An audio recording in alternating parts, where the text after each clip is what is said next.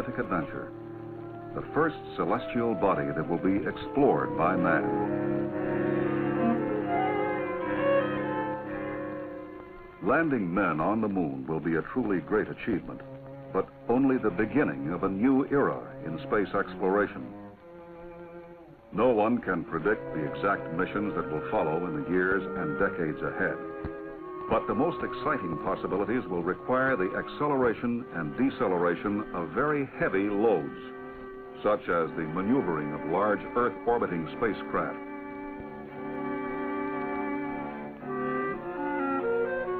the transportation of large amounts of equipment and supplies to the lunar surface,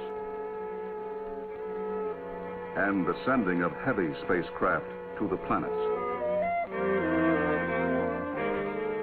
Today's missions are being accomplished with rockets that burn chemical fuels.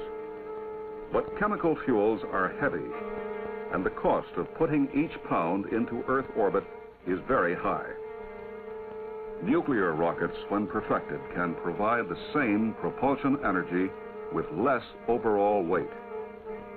They will expand our ability to explore space. This is the story.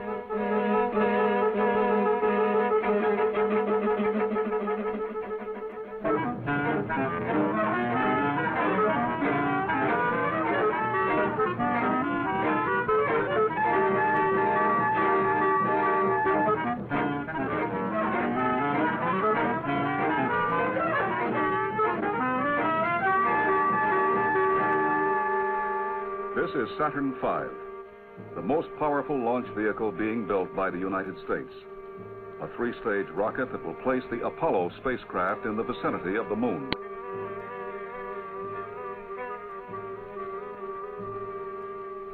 The total weight of Saturn V is about 6 million pounds. Its three stages have chemical engines that burn fuel to generate thrust.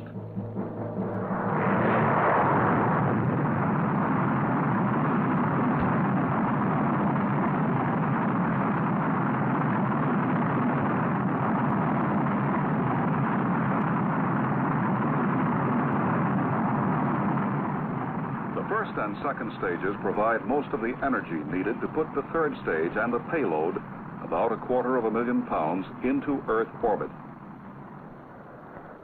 At present, only chemical rockets can provide the high thrust needed to do this job.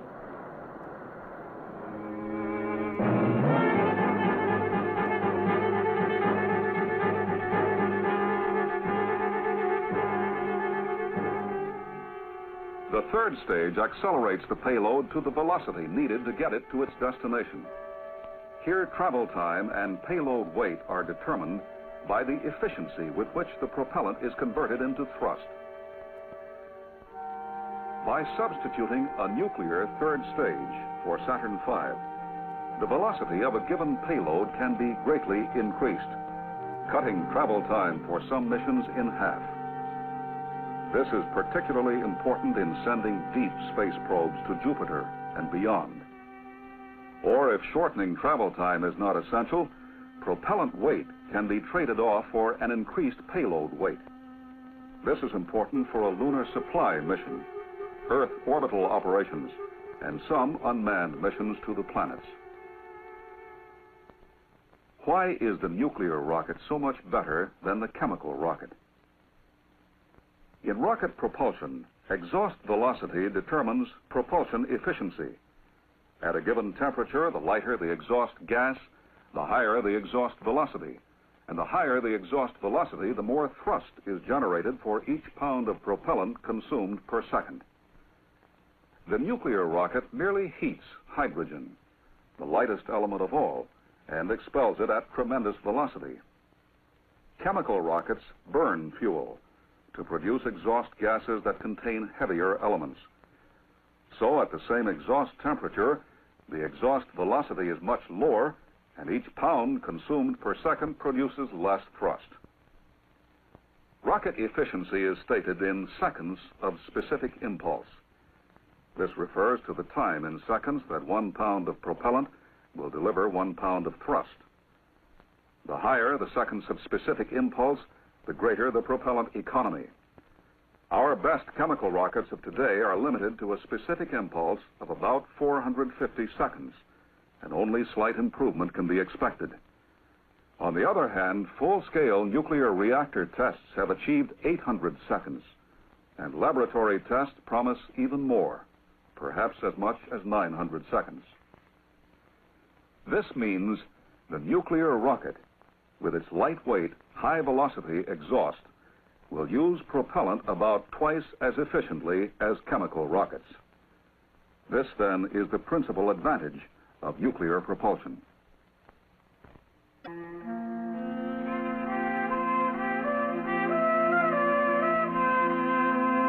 was at the AEC's Los Alamos Scientific Laboratory, high in the mountains of New Mexico, that the first steps were taken.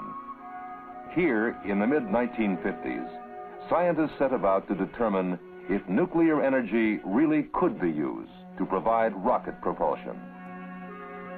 Theoretical studies and early experimental work revealed many problems that would have to be solved. Problems in reactor design, material, radiation, structures, control, to name but a few. The nuclear rocket was found to be feasible. A series of experimental reactors was planned to convert theory into workable hardware. Optimum reactor designs were worked out by analysis. Prototypes were built. A comprehensive test program was started. These reactors, called KIWI, were to be used to prove out design and operational concepts. They would be built only for ground testing.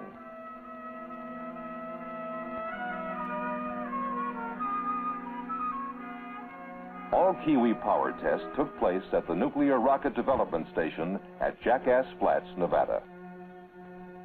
Here in the desert, scientists and engineers checked the actual performance at various power levels and for various time periods. Each experimental KIWI reactor was received in sections, assembled and checked out in a special reactor maintenance, assembly, and disassembly building called simply RMAD.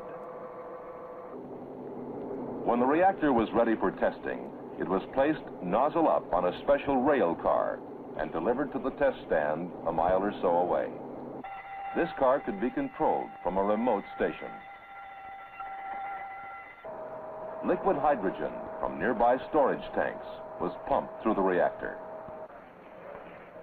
First tests were begun in 1959 and were run to the 100 megawatt level, about 1/10 of KIWI's ultimate goal of 1,000 megawatts. Later tests, beginning in 1962, operated at the full 1,000 megawatts.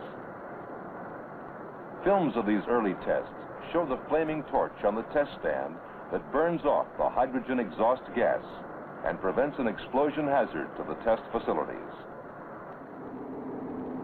Upon completion of these tests, each reactor, by then radioactive, was transported by remote control back to the RMAD building for disassembly and inspection.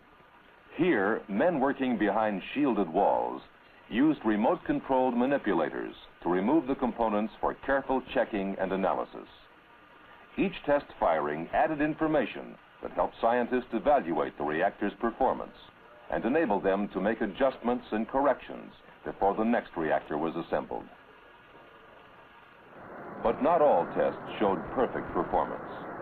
In this one, for example, the flashing in the exhaust gas indicated a structural breakup caused by excessive vibration.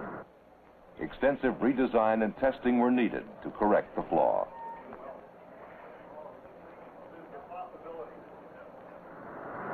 And in this test, a hydrogen leak caused a fire on the test stand. Again, a correction was made. Each test brought the scientists a little closer to the performance they were seeking. Until finally, in September 1964, the 8th KIWI reactor was brought up to full power and held for 8 minutes. and a few weeks later, it was restarted and operated at full power for 2.5 minutes. Specific impulse, about 750 seconds. This concluded the KIWI test series. It had proved that a nuclear reactor could be built that would power a spacecraft. The next step, already underway, was to develop complete engine technology. This project was called NERVA, Nuclear Engine for Rocket Vehicle Applications. It was to be a combined industry government effort headed by the Space Nuclear Propulsion Office, a joint NASA and Atomic Energy Commission activity. The principal contractors were to be Aerojet General Corporation and Westinghouse Astronuclear Laboratory. The NERVA technology reactor, given the letter designation NRX, was essentially the same as KIWI, but now the contractors had to extend its lifetime and put it into an engine configuration. Here is how the nuclear rocket engine will work. The reactor is a solid core, heat exchange type, cylindrical in shape. Fission of uranium atoms in the core is the source of heat. A reflector made of beryllium surrounds the core. The core consists of many graphite elements impregnated with the uranium-235 fuel. The core contains a number of channels running down its length. Hydrogen passing through the channels picks up heat generated by the fission process. The channels are coated with niobium carbide, a material which resists the corrosion that would occur if the hot hydrogen were allowed to come into direct contact with the hot graphite. The hydrogen is stored in a liquid state to achieve the lowest possible volume. The flight model will use about 1/3 of a million gallons for a 30-minute firing. To start the engine, the cold liquid hydrogen at minus 420 degrees Fahrenheit moves through a pump down to the nozzle, through internal passages in the nozzle walls, and back up inside the reactor pressure shell and reflector. This cools the nozzle, the reactor shell, and the reflector, and at the same time warms the hydrogen.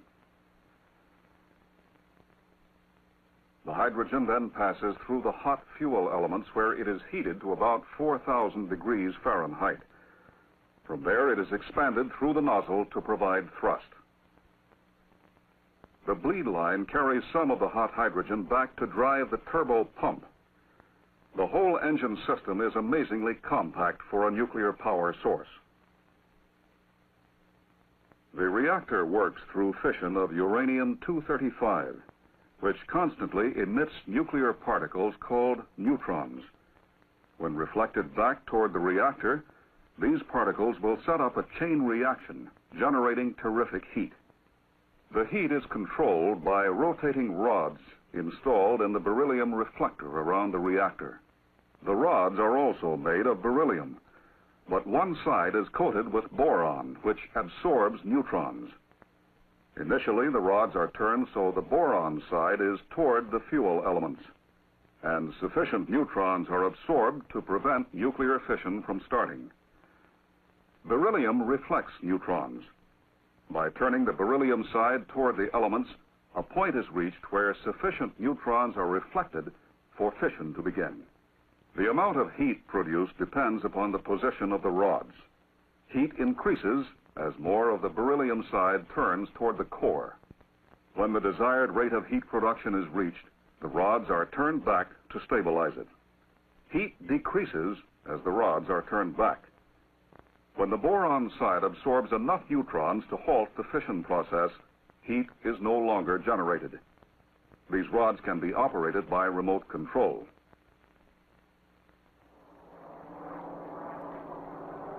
Test facilities for engine components were built near Sacramento, California. The problem? Get adequate performance with minimum weight. The pump must move huge quantities of liquid hydrogen under pressure at minus 420 degrees Fahrenheit, while the hydrogen-cooled nozzle must expand high-pressure gaseous hydrogen at 4,000 degrees to low pressure.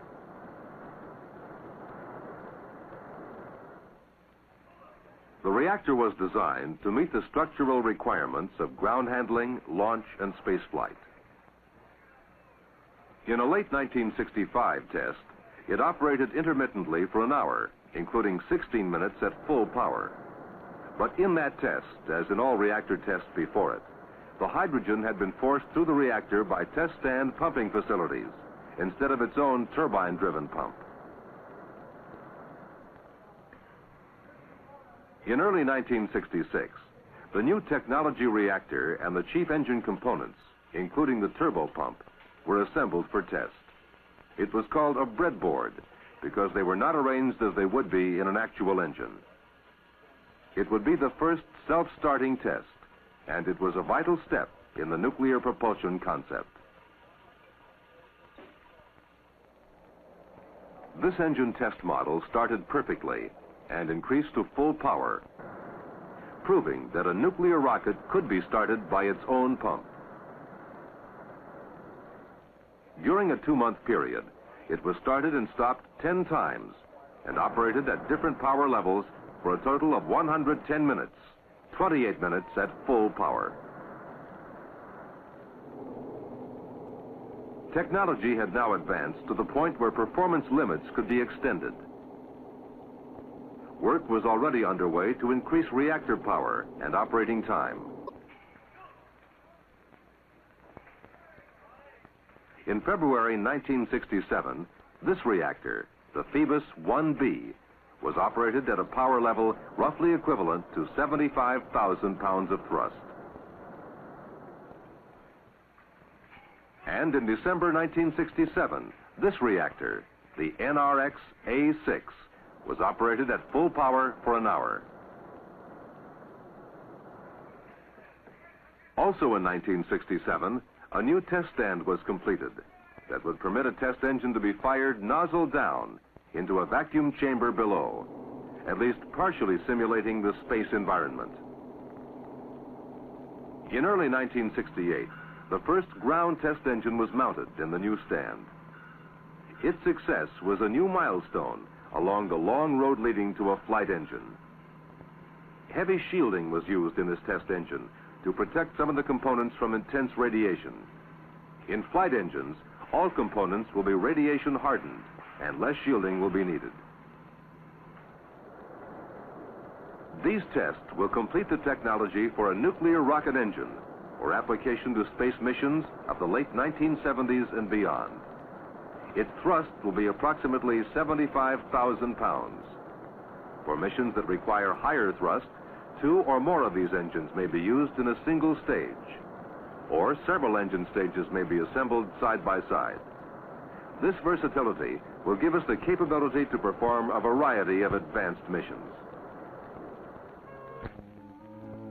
Lower overall weight, larger payloads, shorter travel time.